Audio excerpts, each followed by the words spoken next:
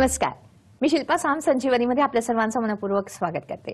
आजचा आपला विषय आहे मधुमेह, त्याचे उपद्रव आणि आयुर्वेद। मधुमेहाबद्दल आयुर्वेदामध्ये नेमकं काय सांगितलं हे आज आपण जाणून घेणार आहोत।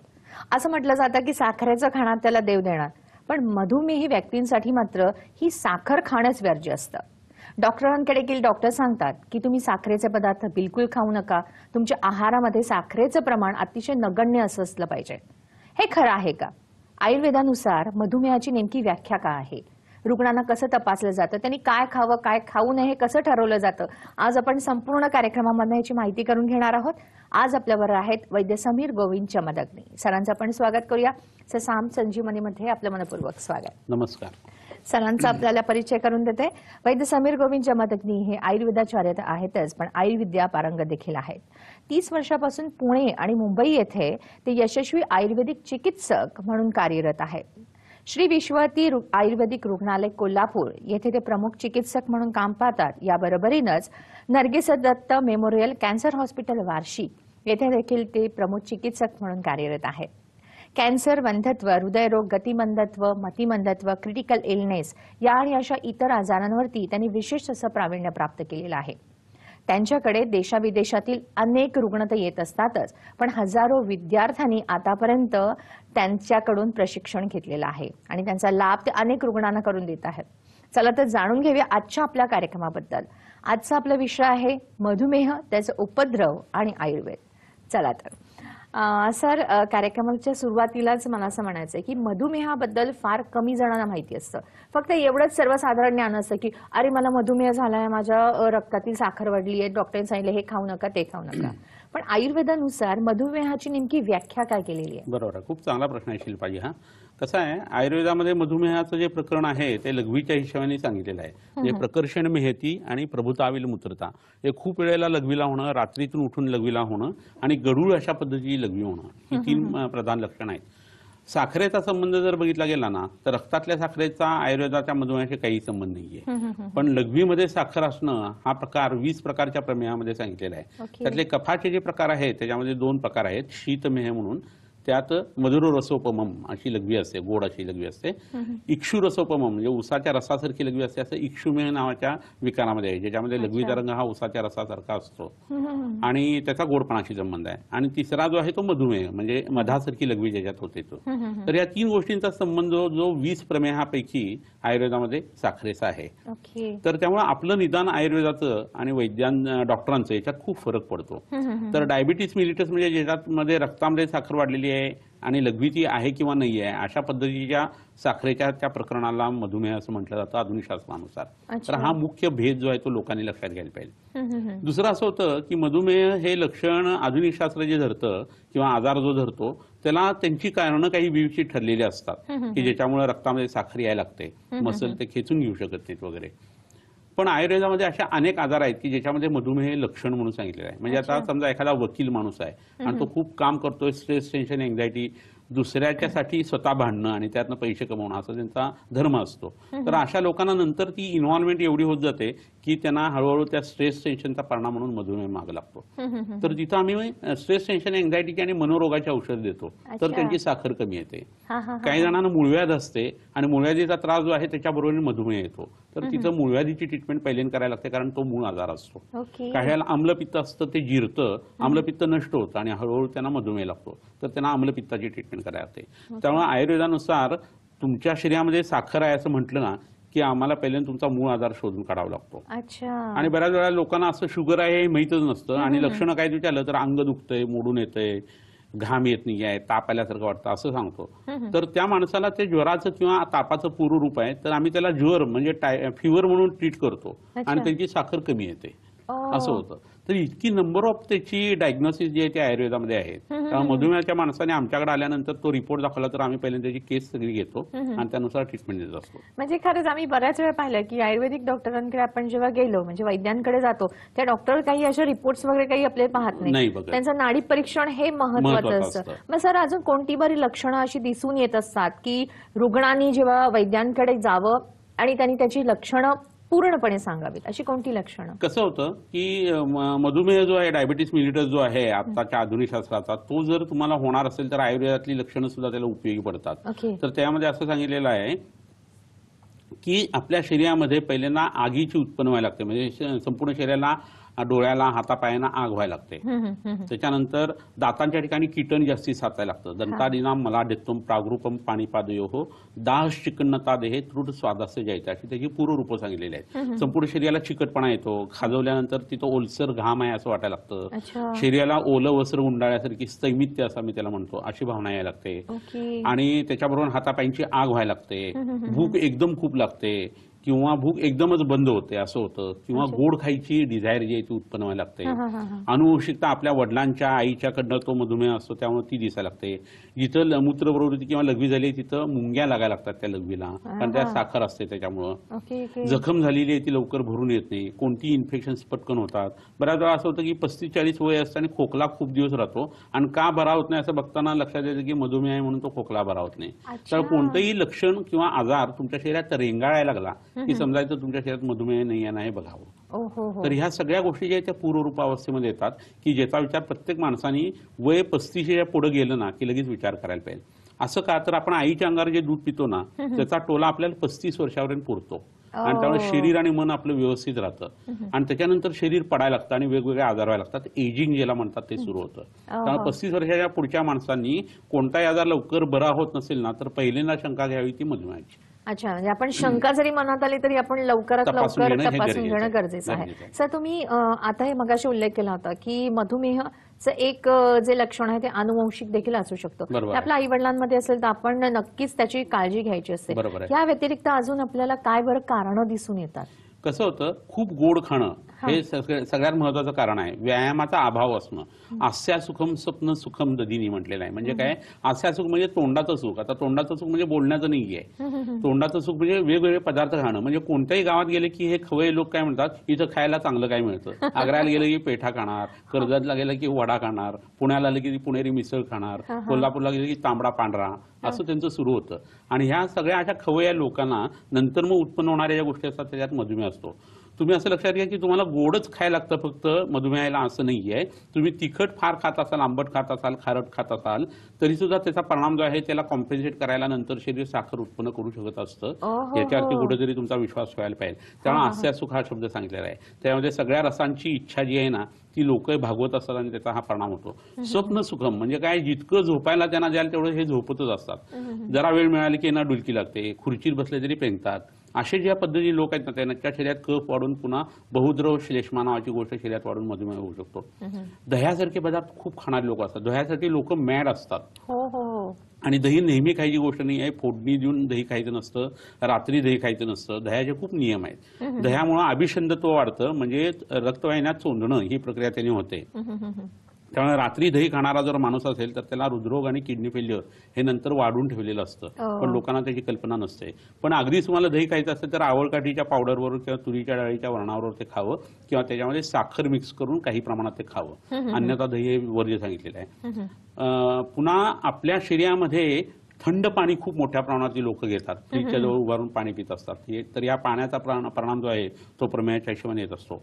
खूप पाणी प्या असं डॉक्टर लोक सल्ला देतात. म्हणजे टाकीत पाणी भरल्याने ते वाहून गेल्यानंतर तोटीतनं अशी काही परिस्थिती नाहीये. त्या पाण्याचंही पचन व्हावं लागत असतं. आपलं शरीर हे पार्थिव आहे, त्याच्यामध्ये जर जलमहाभूत जास्ती झालं तर पृथ्वी अधिक जल बरोबर कफ तयार होतो, आणि कफातून उत्पन्न होणारा हा प्रमेह नावाचा आजार आहे. तर तुम्हाला पाण्यापासून जपायला पाहिजे. पाणी खायला पाहिजे, अन्न प्यायला पाहिजे, आणि पाणी माफकच पिलं जायला पाहिजे. गटागटावरनं पाणी जर प्यालं तर एअर कॉलम जो आहे तो दबला जातो, पोटात गॅसेस होतात. तहान पिपासा स्थान हे टाळू आहे, तिथं कोरड तशीच राहते आणि त्यामुळे तहान भागत नाही, पुन्हा पाणी प्यायलं जातं. तर हे चुकीचं आहे. तर हे प्रकार जे ते लोकांनी वर्ज्य करायला पाहिजे. व्यायामाचा अभाव हे एक महत्वाचं कारण आहे.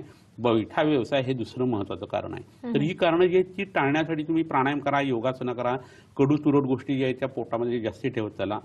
चालण्याचा प्रयोग जो आहे तो खूप चांगला आहे, आणि तो व्यायामाला काही दुसरं काही लागत नाही. तुम्हाला पैसे लागत नाही, जागाही लागत नाही, फक्त रस्त्यावरनं फिरायचं, एका बाजून जायचं, त्याच बाजून यायचं म्हाताऱ्या लोकांनी पुण्यासारख्या ठिकाणी. तर ऍक्सिडेंटही होत नाहीत.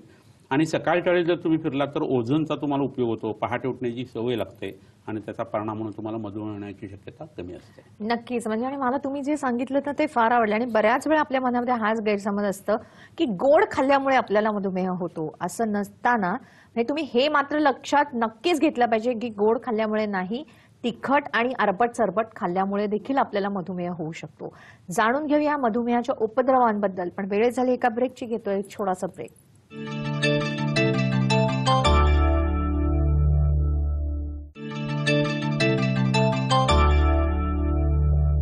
ब्रेकनंतर पुन्हा एकदा आपल्या सर्वांचं मनपूर्वक स्वागत. जाणून घेत आहोत ते मधुमेह, त्याचे उपद्रव आणि आयुर्वेदाबद्दल. आयुर्वेदामध्ये नेमकं काय सांगितलं आहे हे आज आपल्याला समजावून सांगत आहेत वैद्य समीर गोविंद जमदग्नी. जाणून घेऊया सरांकडनं. सर, मधुमेहाबद्दल तुम्ही अतिशय उपयुक्त अशी माहिती सांगितली आहे आणि मला असं वाटतं की बऱ्याच प्रेक्षकांच्या हे पचनी पडत असेल. मग त्याचे जे कॉम्प्लिकेशन्स आहेत, जे उपद्रव आहेत, ते नेमके मधुमेहामुळे काय होऊ शकतात बरं? कसं होतं, मधुमेहाची साखर आहे आणि ती दिसतीये, समजतीये, लक्षणं आलेली आहे तेवढी. आणि मग बरेच लोक कसे असतात, वय जे आहे ते 40शी जात असतं, अंगात रग असते अजून भरपूर, कामाचा व्याप असतो, पैशाच्या मागे लागलेले असतात किंवा करिअर करायची असते, जे काय असेल ते त्यांची कारणं. त्याला आम्ही प्रज्ञाप्राद असं म्हणतात, म्हणजे बुद्धीचं न ऐकणं हा प्रकार होत असतो. म्हणजे प्रत्येक गोष्टीमध्ये चुकीच्या मन जे आहे ते काम करायला उद्युक्त करत असतं इंद्रियांच्या नुसार, इंद्रिय लालसेनुसार. आणि त्याला बुद्धी सांगत असते की बाबा रे, तू हे करू नकोस, हे चांगलं नाही, नीतिमत्तेलाही धरून चांगलं नाही आहे, तुझ्या शरीरालाही चांगलं नाही आहे, मनालाही चांगलं नाही, तुझ्या बायका पोरांच्यावरती त्याचा चांगला परिणाम येणार नाही. तरी मन त्याला गप बसू देत नाही आणि प्रज्ञाप्राद घडतात. आणि त्यामुळे प्रज्ञाप्राद हे महत्वाचं कारण जे आहे त्या आयुर्वेदाने आजाराचं सांगितलेलं आहे. तर तसं हे लोक जे असतात त्यांना माहित असतं की आता हा आजार असा आहे, की कॉम्प्लिकेशन्स अशी येऊ शकतात, पण तरी सुद्धा ते औषधं घेत नाहीत, व्यायाम करत नाहीत. आणि ह्या सगळ्याचा परिणाम म्हणून काय होतं, ती संप्राप्ती किंवा पॅथॉलॉजी वाढत जाते आणि मग धातुपाक नावाची एक गोष्ट उत्पन्न होते. धातू म्हणजे शरीरात 7 धातू आहेत, रस, रक्त, मांस, मेद, अस्थिमज्जा आणि शुक्र. दोषपाक झाले म्हणजे वात, पित्त, कफ हे जर पिकून गेले, पचून गेले तर माणूस बरा होत असतो. आणि धातुपाक जर व्हायला लागला, रक्त बिघडलंय, मांस बिघडलंय, मेद बिघडलाय, तर माणूस हा मरणाप्रत जात असतो. आणि त्यामुळे मधुमेहाचा परिणाम म्हणून हळूहळू किडनी फेल्युअर होणं, डोळ्याच्या ठिकाणी मधुमेहाचा परिणाम म्हणून अंधत्व येणं, हातापायांच्या जखमा ज्या आहेत त्या कधी भरून न येणं, पुन्हा वैवाहिक जीवन जे आहे त्याच्यात ते उद्ध्वस्त होऊन जाणं, असे जे प्रकार आहेत ते मज्जातंतूंच्यावरती परिणाम होऊन खूप मोठ्या प्रमाणात घडायला लागतात. तर ही बेसिक कॉम्प्लिकेशन जी असतात ना, किडनी फेल्युअर, हृदयाशी संबंधित काही विकृती, त्या इतक्या असतात की हार्ट अटॅक आले त्या लोकांना समजत नाही. त्याला आम्ही स्वीट हार्ट अटॅक असं म्हणतो. साखर वाढलेल्या लोकांना दुखत सुद्धा नाही आणि तसे झोपेमध्ये ते मरून जातात. तर हे सगळं जे प्रकरण आहे हे मधुमेहाच्या अखत्यारीमध्ये येतं, त्याच्या उपद्रवामध्ये किंवा कॉम्प्लिकेशनमध्ये. म्हणजे मधुमेहाची संप्राप्ती आहे घडलेली आणि त्याच्या पुढचे हे या गोष्टी असतात. असं जर एंड प्रॉडक्ट तुम्हाला जर दिसत असेल तर तुम्ही तुमच्या जिभेवरची कंट्रोल सगळ्याच अर्थाने ठेवायला पाहिजे. रसनेंद्रिय असं आहे की ज्या वेळेला तुम्ही खाण्याशी संबंध असता तेव्हा तुमचं खाण्याच्या हिशोबाने त्याच्यावरती कंट्रोल पाहिजे आणि बोलण्याच्या वेळेला तुम्ही कसं बोलताय ह्याच्या हिशोबाने कंट्रोल पाहिजे. अशी देवाने तिची दुहेरी योजना केली आहे. आणि माऊलीने सांगितले, आटू वेगू विंदाणू आशा शंका प्रतारणू, असं बोलणं बोलू नये, गोड बोलावं, सत्यम ब्रियात प्रियम ब्रियात मा ब्रियात तू सत्यम प्रियम, हे जे सूत्र आहे ना खूप महत्वाचं आहे. म्हणजे खाणं पिणं वागणं या सगळ्याच्या हिशोबाने आपलं रसनेंद्रिय जे आहे ते माणसाच्या ताब्यात राहिलं ना तरी कॉम्प्लिकेशन येत नाही. नक्कीच सर, तुम्ही आता सांगितले की मधुमेहामुळे होणारी कॉम्प्लिकेशन्स, पण असं जेव्हा तुम्ही मगाशी सुरुवातीला उल्लेख केला होता की काही आजारांमुळे देखील मधुमेह होऊ शकतो, अगदी बरोबर ते आहे. कोणकोणत्या बरं? छान प्रश्न विचारला हा. कारण कसं होतं, मधुमेह असं म्हटल्यानंतर आधुनिक शास्त्राने निदान झालं की लोक फक्त आमच्यासमोर रिपोर्ट घेऊन येतात, परंतु एकाच व्यक्तीची एकाच वेळेला काढलेली साखर, रक्त जे आहे ते 4 ठिकाणी तपासलं, 4घांचे रिपोर्ट जे आहे ते वेगवेगळे येतात. मग त्याला पर्सनल एरर म्हणा, इन्स्ट्रुमेंटल एरर म्हणा, काही म्हणा, पण त्यात चूक येऊ शकते. पण क्लिनिकल एक्झामिनेशन त्या माणसाची जी आहे, ज्या डॉक्टरला क्लिनिकल आय आहे, जो उठून पेशंटला चिवडून सगळं पोट वगैरे तपासतो, ऑस्कल करून स्टेथोस्कोपनी तपासतो, डोळे वगैरे सगळे व्यवस्थित बघतो, असे डॉक्टर आता फार कमी झालेले आहेत. खुर्चीला रेलून डॉक्टर बसलेला असतो, समोर पेशंट असतो, तो खांदे टाकून बसलेला असतो आणि फक्त हे रिपोर्ट करा, ते रिपोर्ट करा असं झाल्या कारणानं पेशंटचं काय शरीर म्हणतंय, त्याचं मन काय म्हणतंय हे समजत नाही. नातेवाईक काही गोष्टी सांगत असतात, त्याचा अर्थ त्यांना लागत नाही आणि मग चुका व्हायला लागतात. तर आयुर्वेदात ही पद्धत नाही आहे. दर्शन स्पर्शन प्रश्न ही परीक्षात रोगिणम असं म्हटलं आहे. दर्शन स्पर्शनाने प्रश्नांनी आपण विचारायचं आहे. आणि दुष्यम देशम बलम कालम अनलम प्रकृतीम वया सत्वम सात्वम तथाहारम अवस्था पृथकविदा, अशा 10 घटकांना लक्षात घेऊन तुम्ही पेशंटला तपासा, असा आम्हाला आदेश आहे चरकसुश्रुत वाग्भटाचार्यांचा. आणि त्यामुळे वैद्याच्या निदानामध्ये कधीच चुका होत नाहीत. आणि एकदा निदान झालं की आयुर्वेदामध्ये ढिगाणी औषध आहेत, हे भारतीय लोकांना मी मुद्दाम सांगू इच्छितो. तर अशा पद्धतीने आपण औषधं जेव्हा शोधत असतो त्याच्या त्याच्या आधी ह्या कॉम्प्लिकेशनचा आपल्याला विचार करायला लागतो. कोणत्या गोष्टीमध्ये काय कॉम्प्लिकेशन आलेलं आहे आणि त्याची ट्रीटमेंट काय आहे हे मग ठरवून जातं आणि मग औषधं भरपूर चांगल्या पद्धतीने देता येतात, पंचकर्म देता येतं आणि पथ्य सांगता येतं. हे केलं की पेशंटचा आजार हा अखत्यारीत येतो, कह्यामध्ये येतो. तर ह्याच्यात कसं होतं, आम्लपित्त झाले तर आम्लपित्ताची कारणं तशी झाली तर ते मधुमेहाकडे जाईल का हे वैद्याला माहित असतं. मुळव्याध झालेला आहे तर या मुळव्याधीचं कॉम्प्लिकेशन म्हणून मधुमेह होईल का हे वैद्यालाच माहित असतं. तर तो त्या पद्धतीने ते सांगू शकतो. स्थूलपणा आहे तर मधुमेह होईल का, व्यायामाचा अभाव आहे तर मधुमेह होईल का, 4-4 वेळा एखादी माणसं खात असतात तर त्या खाण्याचा परिणाम अध्यक्षणाचा परिणाम म्हणून मधुमेह होईल का, हे सगळं वैद्याला माहित असतं. त्यांनी ते शिकलेलं असतं आणि त्याचा वस्तुपाठ तो जगत असतो. तर त्यानुसार सल्ला दिला जात असतो. तर असे जवळजवळ 40,000 आहेत की ज्याच्यामध्ये कॉम्प्लिकेशन म्हणून मधुमेह येतो आणि त्या मधुमेहाचे कॉम्प्लिकेशन म्हणून पुढे किडनी फेल्युअर वगैरे इतक्या गोष्टी घडत असतात. त्यामुळे तुम्ही एक लक्षात घ्या की 3.5 हाताच्या या देहामध्ये आणि तुमच्या या देहातल्या असलेल्या मनामध्ये अशा कित्येक गोष्टी आहेत की ज्या एकीकडे चालू झाल्या आणि त्याच्याकडे जर तुम्ही दुर्लक्ष केलं खाणं पिणं वागण्याच्या बाबतीत तर त्याचं कन्व्हर्जन हे दुसरीकडे होतं. ब्रह्मांडामध्ये जे आहे ते आपल्या पिंडामध्ये जर असेल तर ब्रह्मांडात चाललेल्या सगळ्या हालचाली प्राकृत किंवा विकृत या प्रलय रूपाने तुमच्या शरीरात आजाराच्या हिशोबाने येत असतात आणि कोणताही आजार कोणत्या आजारामध्ये कन्व्हर्ट होऊ शकतो याच्यावर कधीतरी विश्वास ठेवा आणि त्या पद्धतीने वागा. नक्कीच नक्कीच सर. असे बऱ्याच आपण जे उदाहरणं आहेत ते आपण बघतच असतो आपल्या आजूबाजूला. तर मला असं वाटतं विश्वास ठेवण्यासारख्याच गोष्टी आहेत या. सर, जन्मजात मधुमेह हा एक आता नवीन उभरवू पाहणारा एक प्रश्न आहे आणि असं ज्वलंत प्रश्न आहे, कारण बऱ्याच लहान मुलाला जेन्युनाईन डायबिटीस आपल्याला होताना दिसतोय. तर ह्याबद्दल आयुर्वेदामध्ये काही सांगितलं? अगदी सांगितलेलं. अनुवंशिकतेचा सिद्धांत हा आयुर्वेदामध्ये सुद्धा आहे. ओके. आणि शुक्र शोणी संयोग म्हणजे स्त्री बीज आणि पुरुष बीज ज्या वेळेला एकत्र येत असतं त्यावेळेला त्या बीजाच्या मध्ये जे अंश असतात वेगवेगळे, त्यात वेगवेगळ्या अवयवाचे अंश सुद्धा असतात. तर अशा वेळेला मधुमेह उत्पन्न करणारे जे अंश आहेत किंवा तब्येत प्राकृत ठेवून साखर नॉर्मल करणारे जे अंश आहेत ते जेव्हा उपतप्त होतील किंवा बिघडले जातील त्यावेळेला उत्पन्न होणाऱ्या त्या मुलाला ते प्रॉब्लेम येतात. आता समजा पॅनक्रियाज आहे आणि त्यातल्या आयसोलेस ऑफ लँगरॅममुळे मधुमेह उत्पन्न होतो असं आधुनिक शास्त्रात एक म्हणणं आहे. आमचं काही तेच म्हणणं आहे असं नाही आहे. आम्ही जास्तीत त्याचा संबंध जो आहे तो यकृताशी लावतो, पचनाचा जो आहे तो. आणि यकृताचं काम चांगलं असेल तर आसमंतातलं आणि पॅनक्रियाचं काम चांगलं होतं. ही गोष्ट आम्हाला व्यवहारात दिसते आणि तसं नंतर प्रूव्ह सुद्धा होणार आहे. तर ह्याच्यामध्ये उत्पन्न होणारी घटना अशी होते की त्या पेशीत जर नष्ट झाल्या तर त्याचा अभाव आहे. आता एखादी गोष्ट नाहीच आहे असं जर असेल, महात्मा गांधी आता नाहीच आहे तर त्यांचा अभावच आहे ना, ते कसे आणायचे आपण? तसं ते पेशी नष्ट झाल्या तर त्यांना आणायच्या कुठनं?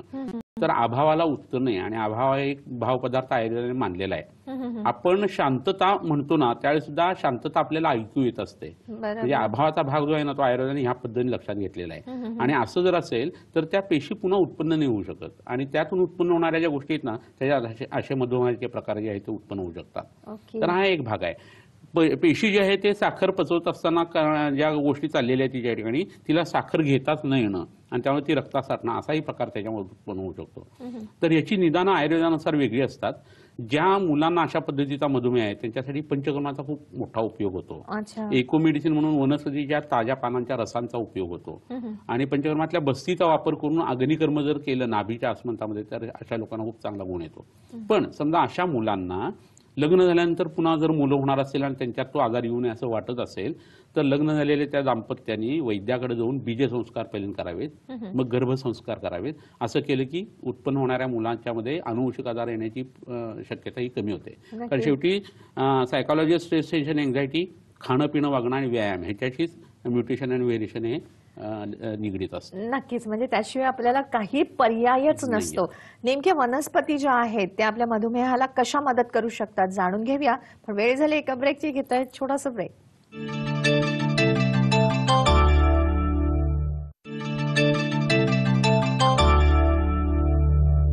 ब्रेकनंतर पुन्हा एकदा आपल्या सर्वांचं मनपूर्वक स्वागत. माहिती करून घेत आहोत ते मधुमेह, त्याचे उपद्रव आणि आयुर्वेदाबद्दल. आज आपल्यावर आहेत वैद्य समीर, गोविंद, जमदग्नी. जाणून घेऊया सरांकडनं. सर, तुम्ही सांगितलं की मधुमेहासाठी म्हणा उत्तम अशा वनस्पती आहेत आणि नेहमीच तुम्ही आम्हाला वनस्पतीची ओळख करून देता. मधुमेहासाठी कोणत्या बरं वनस्पती वापरता? आता मी काही भाज्याही आणल्या त्या मुद्दावून दाखवतो, कारण बायकांना हा प्रश्न पडतो की आपल्या नवऱ्याला मधुमेह तर खायला काय काय घालावं. हो, आणि कायम कारलंच दिलं जातं. बरोबर, असं होतं. तर काही वनस्पती आहेत त्या आपण मुद्दावून बघूया. आता ही वनस्पती वनस्पती सगळ्यांना माहित असलेली जंबू किंवा जांभूळ नावाची वनस्पती आहे. जांभळाच्या बीचं चूर्ण जे आहे ते पोटामध्ये घेतलं तर युरिन शुगर जी आहे ती झपाट्याने कमी येतं, पण ब्लड शुगर वाढण्याची शक्यता असते. तर अशा वेळेला या जांभळाच्या पानांची भाजी किंवा पानांचा रस हा जर पोटात घेतला गेला तर लघवीला रात्री उठायला लागणं, ज्याला नक्तमूत्रता असं म्हणतात ना, ते ह्यानी खूप चांगल्या पद्धतीने कमी येतं. मधुमेहाच्या लोकांना विसविशीतपणा अंगाला खूप आलेला असतो, तर ते दाढ किंवा स्टर्डिटी येणं हे ह्याच्यामुळे शक्य होतं. आणि बऱ्याच वेळेस मधुमेहाचे जे व्यक्ती असतात ते कायम जांभळं खाताना आपल्याला दिसतात. बरोबर. तर ते बरोबर असतं. हा, कफ जे प्रमेह जो सांगितलाय ना मगाशी सांगितलेले, इक्षुमेह आणि शीतमेहामध्ये हे खूपच उपयोगी पडतं. मधुमेह हा वाताचा असतो, त्यावेळेला जर जांभूळ बी घेतलं गेलं तर तुरट असल्यामुळे वात वाढण्याची शक्यता असते. त्यावेळेस जे स्थूल लोक आहेत आणि ज्यांना साखर आहे अशा लोकांनी जांभळं खायची असतात, हे लक्षात घ्यायला पाहिजे. कृष व्यक्ती आणि त्यांनी जांभळं खाऊन फारसा उपयोग नाही किंवा त्याचा त्रास होऊ शकतो. म्हणून म्हटलं ना की अर्धवट माहिती फार घातक असते, खूप त्रासदायक असते. आता ही वनस्पती इथे आहे ती सगळ्यांना माहिती आहे, मेथी नावाची ही वनस्पती आहे. मेथीच्या पानांची भाजी जी आहे तो मधुमेहासाठी खूप उपयोगी होते. परंतु ज्या लोकांना जळजळ पोटात होते त्यांनी शक्यतो ही वापरू नये, आणि जर वापरायची झाली तर याच्यामध्ये भरपूर मुगाची डाळ जी आहे ती भिजवलेली घालावी आणि तुपाची फोडणी द्यावी, तर मग मेथीमुळे पित्त न वाढता फक्त रक्तातली साखर कमी होऊ शकते. छान छान. दुसरी एक वनस्पती इथं आहे, ही छोटी भूम्यामलकी म्हणून वनस्पती आहे. अमलकी म्हणजे आवळा, आवळ्याच्या पानासारखी ही पानं दिसत आहेत पहा. आणि भूमी अमलकी का, तर जमिनीवर उगवणारं हे एवढं वीजभर झाड आहे आणि या पानांच्या खाली असे छोटे छोटे आवळे लागतात त्यांना, अगदी बारीक बारीक बारीक, म्हणून याला भूम्यामलकी असं म्हणतात. तर आयुर्वेदाचा संबंध हा मधुमेहाचा जो आहे ना तो मोठ्या आतड्याशी संबंधित आहे आणि त्याच्याबरोबरीने तो यकृताशी आहे. तर यकृताला उत्तेजन देणारे हे भयंकर उत्तम औषध आहे. कारण ज्या लोकांना दमा आहे, खोकला आहे आणि त्याचा यकृताशी संबंध आहे, लिव्हर ऍप्सिस झालेले आहेत आणि त्याच्याबरोबर मधुमेह आहे, तर अशा लोकांना भूम्यामलकीचा रस किंवा या पानांची भाजी वापरायची. या भाजीमध्ये ओले शेंगदाणे घातल्याने जर ही भाजी केली तर अप्रतिम लागते. परतून करायची तुपावरती. तर ह्या रेसिपी तुम्ही करून बघा. तुमचं नेहमीचं खाणं जे आहे भाज्या, त्याचा कंटाळा आलेला असताना तुम्ही ह्या भाज्या वापरून बघा. थोडीशी कडसर चव जर अन्नात असेल आणि त्याच्यावर हे पदार्थ घातले ना तर अन्नाची रुची वाढते आणि अन्न पचतं. नंतर पोट डब्ब झाले, शिंकाळ्यासारखं झाले, काही होत नाही, गॅसेस वगैरे कमी यायला लागतात आणि मुख्य म्हणजे चेहऱ्याचा वर्ण उजळायला लागतो. सकाळी लोळत पडावं वाटत नाही, उठून माणूस लगेच कामाला लागतो आणि बॅक होम टायर्ड जे असतात ना लोक, संध्याकाळी आल्यानंतर त्यांच्याकडे बघवत नाही एवढे थकलेले. हे प्रकरण या भाज्याने खूप चांगल्या पद्धतीने सुटतं, हा आमचा अनुभव आहे. नक्कीच. आणि मधुमेह व्यक्ती ज्या असतील किंवा आज स्त्रिया बघत असतील तर त्यांच्यासाठी एक मोलाच्या अशा टिप्स आहेत. कारण नुसतं मेथी खाण्यापेक्षा मेथीच्या भाजीमध्ये मुगाची डाळ घालून खावी तर ती उपयुक्त ठरते, त्यांना नक्कीच आज कळलं असेल. खरंय खरंय. आता ही वनस्पती जी आहे ही भारंगमूळ म्हणून वनस्पती आहे, भारंगी. आता ही सिंहगडच्या जंगलात आम्ही आणलेला आहे. तर ह्याला लाल व्हायोलेट कलरची अशी फुलं येत असतात आणि ही खोकल्यासाठी अतिशय उत्कृष्ट उपयोगी पडणारी वनस्पती आहे. दम्यासाठी सुद्धा खूप उपयोगी आहे आणि ह्या पानांची भाजी निरंतर खात होते पूर्वीच्या काळी लोक, पण आता भारंगीची भाजी जी आहे ती लोकांना माहितच नाही झालेली. या वनस्पतीची खासियत अशी आहे की ही वनस्पती जर उपटली ना तर तिच्या मुळांचा आकार हा फुफ्फुसासारखा असतो, आपल्या दोन फुफ्फुसासारखा. आणि त्यावेळेस त्याचं गामित्व किंवा जाण्याची पद्धती आहे ती शरीरात गेली की पहिल्यांदा ती फुफ्फुसाला जाऊन भेटते. जसं आपण गावामध्ये गेलो आपल्या की मित्रमैत्रिणींना भेटतो ना, तशा वनस्पतीचा आहे. म्हणजे फुफ्फुसावरती याचं गामित्व असल्याकारणानं दमा घालवण्यासाठी वनस्पती उपयोगी आहे. ह्या सिद्धांताला म्हणायचं पुरुषोम लोकसंहिता सिद्धांत. म्हणजे जे ब्रह्मांडात आहे तेच आपल्या पिंडामध्ये आहे. बाहेर जसा चंद्र आहे तसा आपल्या शरीरातला कफ आहे, बाहेर जसा सूर्य आहे तसा आपल्या शरीरातला अग्नी आहे, बाहेर जसा वायू आहे तसा आपल्या शरीरातला वात दोष आहे, तसं बाहेर ही भारंगी जी आहे फुफ्फुसासारखी तसं आपल्या शरीरातलं फुफ्फुस आहे. इतका ह्याच्यात अर्थ दडलेला आहे. त्यामुळे ज्यांना दमा आहे, ज्यांना खोकला आहे, अशा लोकांना मधुमेह असताना या वनस्पतीची भाजी खाल्ली तर तुमची डॉक्टर वैद्याची बिलं कमी होतील, एवढी ही भाजी महत्वाची आहे. गड्डी किती? 2 रुपयाला. औषधांची बिलं 2 लाखापर्यंत असतात. किती फरक पडू शकतो फक्त निसर्गाच्या जवळ गेल्यानंतर हे समजण्यासाठी हे सांगितलं.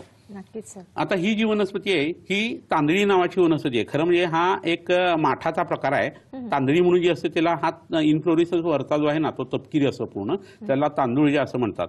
तर ही भाजी, चवळीची भाजी जी आहे ना ती आपल्याला खूप पथ्यकारक आहे आणि कोणत्याही आजारासाठी ही आपल्याला वापरता येते. तर ह्या भाजीच्या पानांचं परतून केलेली जी भाजी आहे ती उपयोगी पडते.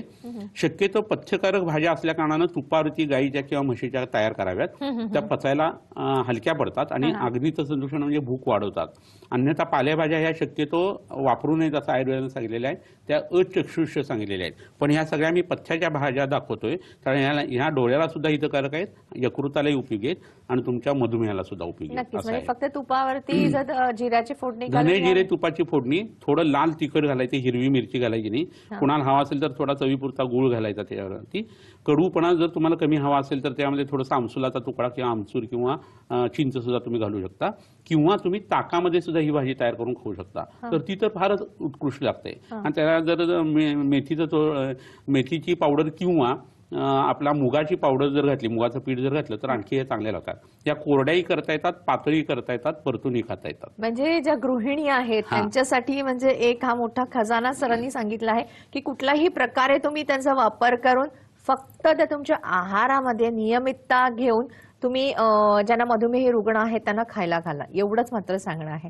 जाणून घेऊया अजून. आज बऱ्याच भाज्या आहेत, बऱ्याच वनस्पती आहेत, पण घेतोय छोटासा ब्रेक.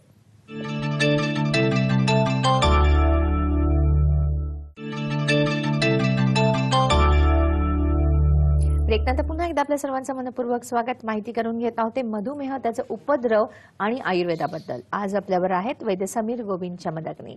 जाणून घेऊया सरांकडनं. सर, तुम्ही आम्हाला खूप गृहिणींना छान छान टिप्स देत आहात, तर मला असं वाटतं त्याचा उपयोग आम्हाला होतोच आहे. अजून कोणत्या भाज्या किंवा वनस्पतींचा आपण उपयोग केला पाहिजे तेही सांगतो. आता इथं गुळवेल नावाची एक भाजी आणलेली आहे मी, वनस्पती आणलेली आहे. तर ह्या सगळ्या हिरव्या वनस्पतींची पानं जी आहेत ना, त्या सगळ्यांच्या तुम्ही भाज्या करू शकत असता. नाहीतरी वेगवेगळ्या पद्धतीने आपण कार्यक्रमात टीव्हीच्या बघत असतो की वेगवेगळ्या भाज्या वगैरे कशा केल्या जातात त्या, पण त्याच्यामध्ये खूप वेगळेपणा आहे. आयुर्वेदाला ते प्रत्येक मान्य असेल असं नाही, कारण विरुद्धान्न नावाचा एक प्रकार असतो आणि तो जर एकत्र केला गेला तर त्याचा खूप त्रास होतो. म्हणजे समजा केळीचा कोणता तरी पदार्थ केलाय आणि त्यात दूध घातलं तर ते विरुद्धान्न होत असतं. तर हे स्वयंपाक करणाऱ्या लोकांना माहित नसतं आणि त्यामुळे काही कशातही मिक्स करतात. सर, अजून एक मध्येच मला विचारायचं आहे. तुम्ही जसं म्हणालात की तुम्ही दही खाऊ नका, पण काही काही पदार्थांमध्ये दही हे घातलं जातं, बरोबर आहे, किंवा त्याला गरम केलं जातं किंवा फोडणीमध्ये परतलं जातं. ते अतिशय चुकीचं आहे आणि म्हणून तर आमचे दवाखाने जे आहे ते फुल चालत असतात. तर खाण्याचं माणूस थांबत नाही आणि त्याच्यामुळे ते आजारी पडतात. आणि का आजारी पडल्यात हे समजत नसतं त्यांना. त्यांना असं वाटत असतं मी चौरस आहार घेतोय, मी हे घेतोय, ते घेतोय, मी व्यायाम करतोय, मग मी आजारी का पडलो. तर ह्या चुका होत असतात. अहो, साधं एक लक्षात घ्या, कोदरू नावाचं धान्य आहे, त्याला कोद्रव असं संस्कृतमध्ये म्हणतात. ते जर रात्री भिजत ठेवलं आणि सकाळी ते पाणी प्यालं तर ते विषवत मारक आहे. हे संस्काराचा काय परिणाम येतो हे पहा. आणि जर तुम्ही तुमच्या पदार्थांच्या मध्ये जर ताक घालायला सुरुवात केली तर ताकाचा गुण वेगळा आहे आणि दह्याचा वेगळा आहे. दह्याचे जे अभिषेक गुण आहे तो ताकामध्ये सगळा बदलून जातो.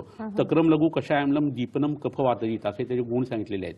प्लीह गुल्म घृत व्यापद गर पांडवा मयांजे, म्हणजे तुमचे कोलेस्ट्रॉल वगैरे वाढलेलं आहे ते सुद्धा दह्याने वाढत असतं आणि ताकाने ते कमी होत असतं. इतका फरक पडतो फक्त मंथन या संस्काराने. संस्कार ही विशेष गुणांतराधानं उच्चते म्हणतात. हे संस्कार केला की त्या द्रव्यामध्ये, त्या पदार्थामध्ये, त्या माणसामध्ये बदल घडतो. आणि म्हणून हिंदू संस्कृतीमध्ये 16 संस्कार सांगितलेले आहेत. मुंजन संस्कार सांगितलेला आहे. लग्न हा संस्कार सांगितलेला आहे की माणसाने जुन्या चुका विसरून जायच्या दोघांनी आणि नवीन आयुष्याला सुरुवात करायची एकमेकाच्या एकोप्याने. हा संस्कार आहे. तर हा संस्कार तुम्ही अन्नार्थी करताना जर चुकलात तर त्याचे टोले बसतात, तुम्ही कुणी असला तरी. आणि तुम्ही कोणत्याही हुद्द्यावर असला तरी तुम्हाला आजार हे होणार आहे, कारण सगळ्यांचं शरीर हे सारखंच आहे. तर अशा वेळेला ह्या भाज्या वापरणं हे खूप उपयोगी आहे. तर नवीन पदार्थ तयार करून कुठेतरी तुम्ही पब्लिश करताना किंवा टीव्हीवरती दाखवत असताना लोक हो, तुम्ही असा विचार करा की पहिले वैद्याला जाऊन हा पदार्थ आयुर्वेदानुसार बरोबर आहे का हे विचारावं. कारण हे विरुद्धान्न जे आहे ते काय करतं, शरीरातले दोष वाढवतं पण शरीरातनं बाहेर काढत नाही. आणि त्या आता नरगिस कॅन्सर हॉस्पिटलमध्ये आम्ही जे बघतो ना लोकांचं खाणं पिणं वागणं, त्यात विरुद्धासनामुळे कॅन्सर झालेले अनेक लोक आम्हाला आढळतात. आणि त्याची मग कारणं काढत तोपर्यंत आणि ती शोधून त्याची ट्रीटमेंट करत तोपर्यंत त्याचा आयुष्याचा भानू अस्ताला गेलेला असतो. तर हा भाग लक्षात जर घेतला तर आयुर्वेदाने सांगितलेली जी तिवई आहे, आहार, निद्रा आणि ब्रह्मचर्य, ह्याच्यावरती सगळं आयुष्य चाललेलं असतं. त्यातला आहाराचा भागच आपण एवढा विकृत करून ठेवलेला आहे. रात्री 2-2 वाजता खायचं, 10-10 वाजता उठायचं, आंघोळ न करता खायचं ते इतकं खायचं की बाहेर गेल्यानंतर पुन्हा आणखी खायचं. हे सगळं चुकीचं प्रकरण आहे. तर अशा वेळेला ऍटलीस्ट या भाज्या तरी तुम्ही खात चला की ज्याच्यामुळे तुमच्या शरीरातली घाण तरी पचायला लागेल. तर त्याच्यामध्ये ही गुळवेल नावाची वनस्पती आहे. गुळवेलीची पानांची भाजी ही पथ्यकारक आहे, सगळ्या आजारांसाठी ही उपयोगी आहे. गुडूची कटुका तिक्ता स्वादुपाका रसायनी संग्राहिणी कषायष्णा लघ्वी बल्याग्नी दीपणी असे त्याचे संस्कृत गुणधर्म सांगितलेले आहेत. तर या पानांची भाजी ही मधुमेहाला उपयोगी आहे, संधिवाताला उपयोगी आहे, आमवाताला उपयोगी आहे. गर्भिणी स्त्रियांनी ही जर भाजी खाल्ली तर बुद्धिस्मृती एकाग्रता वर्धन जे आहे ते बाळाचं चांगलं होतं. बाळाचा रंग जो आहे तो चांगला होतो आणि शरीर त्याचं वजन जे आहे ते गुडगुडीत मुलं त्यांनी तयार होतात. हा अनुभव आहे व्यक्तिशा सगळ्या लोकांचा. तर ह्याच्या बरोबरीनं ही वनस्पती जी आहे ना ती डोळ्याला खूप हितकारक आहे. अंगातली तापाची भावना यांनी कमी होते. आणि भारतीय लोकांना जो शाप आहे ना आवेचा आणि राजयक्ष्माचा किंवा टीबीचा, तर हे होऊ नये याच्यासाठीची सगळी भूमी जी आहे ना ती शरीराची यांनी तयार होऊ शकते. इतकं हे औषध महत्वाचं आहे. नक्कीच गुळवेल फार महत्वाची आहे. आता इथं काही वनस्पती आहेत त्यापैकी हिरडा, बेहडा आणि आवळकाठी अशी वनस्पती तुम्ही बऱ्याच वेळा ऐकलेली आहेत नावं. तर त्याच्यामध्ये हे मी बेहडे लागलेले मुद्दाणून घेऊन आलेलो आहे. तर ही बेहड्याची फळं याला लागलेली आहेत. बिबितक असं याला संस्कृतमध्ये म्हणतात किंवा अक्षद्रुम म्हणजे कलिद्रुम असं सुद्धा याला म्हटलं जातं. त्याच्या खाली बसून लोक जुगार खेळतात म्हणून याला कलिद्रुम असं म्हटलं जातं. तर त्रिफळा चूर्ण जे आहे ना ते मधुमेहासाठी खूप उपयोगी आहे. त्यावेळेला ही वनस्पतींची फळं जी आहे ती वापरलेली आहेत. मधुमेह लोकांना खोकला आला की त्यांनी ह्याचं दळ जे आहे म्हणजे हे फळ जे आहे ते तोडून चगळत बसायचं की लगेच खोकला कमी येतो आणि साखर कमी झाल्या कारणाने घशातली इन्फेक्शन कमी येतात. इतकं हे अप्रतिम औषध उपयोगी पडतं. दुसरं सगळ्यांना तुम्हाला माहित असलेला कडुनिंब इथं मी आणलेला आहे. आणि कडू गोष्टी ज्या आहेत त्या मधुमेहाला खूप उपयोगी पडतात. त्याच्याविषयी आपण नंतर बोलूच. पण ह्या कडुलिंबाची पानं जर एखादी व्यक्ती खात असेल तर त्वचा रोग झालेले आहेत, डायबेटिक एक्झिमा आहे, डायबेटिक गँग्रीन आहे आणि अशा वेळेला जर कडुलिंब वापरला तर रक्तातली साखरी कमी येते आणि ॲसोसिएटेड आजारी कमी येतात. आम्लपित्त आणि मधुमेह एकत्र असताना सुद्धा हे उपयोगी पडतं. ॲनिमिया झालेला आहे, रक्त खूप कमी झालेलं आहे किडनी फेल्युअरमुळे. तर अशा वेळी जी औषधं वापरली जातात त्याच्यात सुद्धा कडुलिंब जो आहे तो वापरला जातो. ह्याचा एक काढाच मिळतो कडुलिंबाचा, फलत्रिकारी काढा म्हणून. त्याच्यामध्ये फलत्रिकामृता, वासा, तिक्ता, भूनिंब, निंबजा अशी औषधं आहेत आणि त्याचा काढा 2 वेळा केला गेला आणि त्यात ही पानं घातलेली असतील ओली तर झपाट्याने गुण यायला सुरुवात होते. ह्याच्या बरोबरीनं इथं आमलकी म्हणजे आवळ्याचं झाडाचं पान मी आणलेलं आहे. तर मधुमेह लोकांना बऱ्याच वेळा पोट मोठं होऊन कोलेस्ट्रॉल पचत नाही असं होतं आणि मग त्यांना गॉल ब्लॅडरमध्ये स्टोन उत्पन्न व्हायला लागतात. तर हे स्टोन उत्पन्न झाल्यानंतर ते विरघळण्यासाठी या आवळ्याच्या पानांचं चूर्ण जे आहे ते 2 ते 3 वेळा रोजच्या रोज जर घेतलं गेलं तर उत्तम पद्धतीने त्यांचं गॉल ब्लॅडर स्टोन हे कमी यायला सुरुवात होते. आणि एजिंग फास्ट जे होत असतं, म्हातारपण लवकर येतं ना मधुमेह लोकांना, ते ह्यानी बरोबर थांबवलं जातं. मेंदूतल्या रक्तवाहिन्या ज्या आहेत त्या जाड होणं ही प्रक्रिया जी आहे ती ह्यानी थांबवली जाते. कॅरोटिनमध्ये जे प्लाक्स येतात दोन्ही बाजूला ब्लॉक हे लागतात ते सुद्धा ह्यानी विरघळलेले जातात. तर अशी ही अतिशय उत्कृष्ट वनस्पती आहे. ह्याच्यापर्यंत दुसरं एक वनस्पती इथं आहे ती म्हणजे वड, तुम्हाला सगळ्यांना माहित असलेली. तर वडाच्या पानाचा जो चीक आहे तो रोज सकाळी उठल्यानंतर जर 7 थेंब एवढा या मधुमेह लोकांनी घेतला तर त्यांना वारंवार लघवी लावणं, लघवीची इन्फेक्शन्स होणं, मधुमेहाचा परिणाम म्हणून वैवाहिक जीवन जे आहे ते उद्ध्वस्त होणं, या सगळ्यासाठी ही वनस्पती खूप उपयोगी पडते. हा फक्त 7 थेंब वडाचा चीक पहाटेच्या वेळेला घेणं 21 दिवस असं त्या पुरुष मंडळींनी करावं तर त्याचा अतिशय उत्कृष्ट परिणाम जो आहे तो त्याच्यासाठी येत असतो. ह्याच्यानंतर एक वनस्पती इथं आहे आणि ती म्हणजे करवंद. आता करवंद यायला सुरुवात होईल उन्हाळ्यामध्ये. तर या करवंदाची ही पानं आहेत, याचं मूळ जे आहे ना ते कंटक पंचमूळ म्हणून जे 5 प्रकारची मूळ सांगितले त्याच्यासाठी सांगितलेलं आहे. तर मधुमेहामुळे किडनी डॅमेज झालेले जे लोक असतात आणि क्रिएटिनिन आणि ब्लड युरिया ज्यांचं वाढतं ना अशा वेळेला आदेश उर्क नावाचं एक आयुर्वेदीय औषध आहे त्याच्यामध्ये ह्या वनस्पतीचं मूळ आणि पानंही वापरली गेलेली आहेत. तर अशा या काही वनस्पती आहेत की ज्याचा वापर आपण मधुमेहाच्या कॉम्प्लिकेशनसाठी सुद्धा करू शकतो आणि मधुमेहासाठी सुद्धा करू शकतो. नक्कीच तुमच्या लक्षात आलंच असेल की या सगळ्या वनस्पती तशा सहज आपल्याला मिळणाऱ्या असतात, पण त्यांचा योग्य रीतीने जर आपण मधुमेही रुग्णांसाठी करून घेतला तर नक्कीच त्या रुग्णांना हे फायदेशीर ठरू शकतो आणि जी कॉम्प्लिकेशन्स आहेत, जे उपद्रव आहेत ते टळू शकतात. जाणून घेऊया अधिक, पण घेतो एक छोटासा ब्रेक.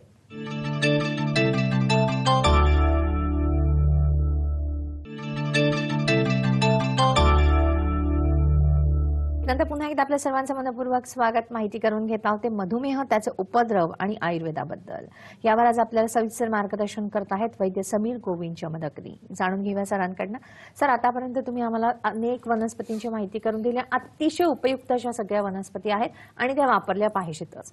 पण हे जे उपद्रव टाळण्यासाठी नेमके उपचार महत्वाचे आहेत, आपलं सगळं नियमित दिनचर्या महत्वाची आहे, याच्याबद्दल सर काय सांगाल? कसं आहे, मधुमेह माणूस आहे तर त्याने पहिल्यांदा गोष्ट काय करायला पाहिजे तर पहाटे लवकर उठणं हे खूप गरजेचं आहे. उज्जाई नावाचा प्राणायाम जो आहे तो आणि कपालभाती यांनी शुगर खूप चांगल्या पद्धतीने कंट्रोलमध्ये येते. तर तज्ज्ञ अशा प्राणायाम शिकवणाऱ्या व्यक्तीकडे जाऊन ते शिकायला पाहिजे.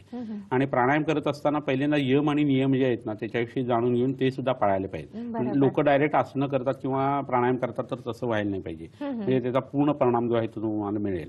चालणं हा व्यायाम जो आहे ना त्याच्यामुळे संपूर्ण शरीर जे आहे त्याचे सांधे जे आहेत ते मोकळे राहतात आणि फक्त चालण्यामुळे पहाटेच्या वेळेला तुमच्या शरीरामध्ये नवीन ऊर्जेचा आविर्भाव जो आहे तो व्हायला लागतो आणि कोणताच आजार तुम्हाला होत नाही. खूप चालण्याचा परिणाम म्हणून मसल जे आहे ते साखर जे आहे ते रक्तातून मागून घ्यायला लागतात आणि त्यामुळे रक्तातली साखर कमी येते. तर जेवल्यानंतर शतपावली घालणं आणि सकाळी उठल्यानंतर चांगलं 5-7 किलोमीटर फिरणं हे जर केलं गेलं तर मधुमेह लोकांना उत्तम पद्धतीने साखर कमी येत असते आणि थोडंसं पथ्य पाळलं तरी त्यांचं काम जे आहे ते व्यवस्थित होऊ शकतं. मधुमेहाच्या बाबतीत 4-4, 5-5, 6-6 वेळा खा असा आधुनिक शास्त्राचे डॉक्टर सल्ला देतात, पण आयुर्वेदाला ते मान्य नाही. त्याला आम्ही आद्यशनं असं म्हणतो. एक आहारच तयार होऊन पचसोपर्यंत दुसरा तयार होऊन पडला की जो चिकटा तयार होतो तो आम नावाचं विष असतं आणि आम दोषम महाघोरम वर्जेत विष होण्याकम असं म्हटलेलं आहे. तर असं झालं तर तुमची साखर कमी होईल, परंतु ऑन व्हॉट कॉस्ट तुम्हाला ती साखर कमी करायची आहे. तुमचे डोळे खराब व्हायला लागतात, तुमच्या पायाला पेरिफेरल न्यूरोपॅथी बसायला लागते, किडनी जी आहे ती हळूहळू त्याच्यातनं डॅमेज व्हायला लागते. कारण आम्लपित्त पोटात जर वाढायला लागलं तर त्याचा परिणाम म्हणून नंतर किडनी फेल्युअर होतो. त्यामुळे या लोकांना मळमळ, उलट्या वगैरे होतात. त्याची सुरुवात जळजळीतून होत असते.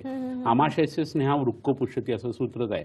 तर आधुनिक शास्त्राच्या या विद्वानांचं जे म्हणणं आहे ते युरोपियन कंट्रीमधल्या लोकांसाठी भले उपयोगी पडेल, कारण तिथं रेड वाईन पितात आणि थंडी सतत असते. आपण इथं उन्हामध्ये मरायला लागलेलं आहे, भूक लागत नाहीये आणि 4-4 वेळा जर तुम्ही खायला लोकांना सांगितलं तर त्यांच्या पोटाची काय अवस्था होईल.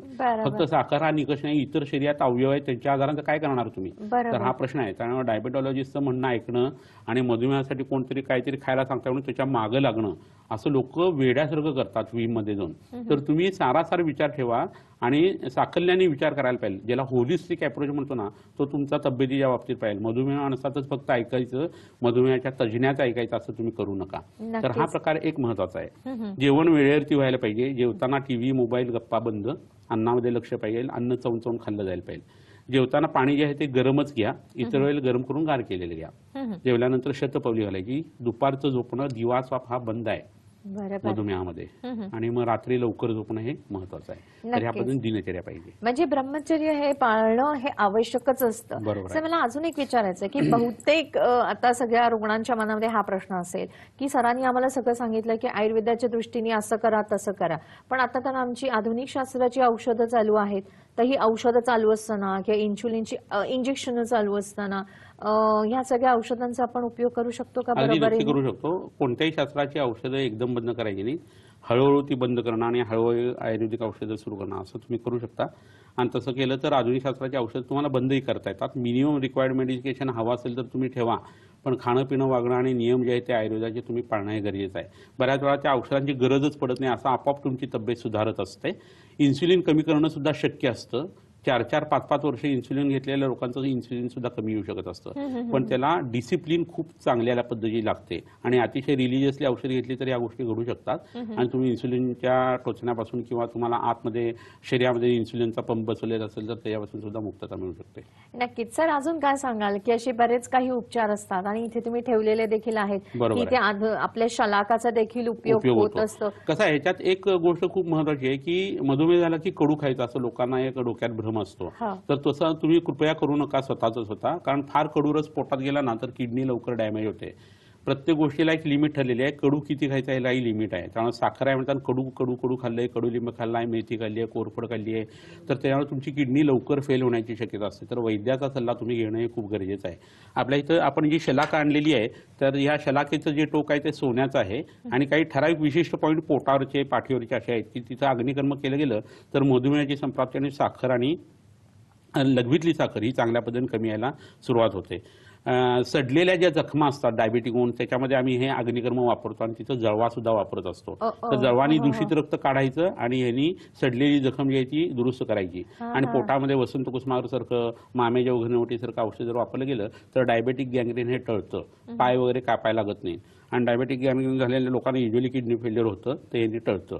सर पंचकर्माचा किती उपयोग होतो? पंचकर्मातला बस्ती नावाचा जो भाग आहे ना त्याचा खूप चांगला उपयोग होतो. म्हणजे कडुलिंबाचा रस किंवा माक्याचा रस किंवा गुळवेलीच्या पानांचा रस ह्याचे जर बस्ती दिले गेले तर त्यांनी झपाट्याने रक्तातली साखर जी आहे ती कमी करता येत असते. इतर अनेक बस्तीचे प्रकार आहेत, कर्मबस्ती आहेत, योग बस्ती आहेत, कालबस्ती आहेत, त्यांचा आम्ही वापर करतो प्रमेहाच्या लोकांना कॉम्प्लिकेशन असताना आणि इतर वेळी सुद्धा. तर किडनी फेल्युअरसाठी शतावरी आदी बस्ती म्हणून जो सांगितलेला आहे तो आम्ही वापरत असतो. डोळ्याचा आजार होतो तेव्हा बृहद वासक आदी बस्ती म्हणून आहे, तो वापरला तर डोळ्यातल्या जे त्रास आहे ते कमी होतात. किंवा गोकर्णीच्या पानांच्या रसाचा वापर जो आहे तो बस्ती आणि नस्यासाठी आम्ही करतो. तर मधुमेहामध्ये अंधत्व येण्याची प्रक्रिया जी आहे ती थांबायला लागते आणि बऱ्याच लोकांना त्यातनं दिसायला लागतं. तर ह्या गोष्टी ज्या आहेत त्या पंचकर्माचा भाग म्हणून सांगितलेल्या आहेत. दर वसंत ऋतूमध्ये उलटीचं औषध घेणं, शरद ऋतूमध्ये जुलाबाचं औषध घेणं किंवा रक्तमोक्षण करणं आणि वर्षा ऋतूमध्ये जर बस्ती केले गेले तर मधुमेह उत्पन्नच होत नाही असं सुद्धा करता येईल. नक्कीच सर. खरं तर आपल्याकडे वेळ फार कमी उरलेला आहे, तर जाता जाता काय सांगाल? मधुमेह झालाय म्हणताना एकदम घाबरून जाण्याची काही गरज नाहीये. साखरेसाठी आयुर्वेदातला जो विचार आहे तो लक्षात घेत असताना तुमचं निदान नक्की मधुमेहच आहे ना, काही इतर वेगळा आजार आहे हे तपासून घ्या.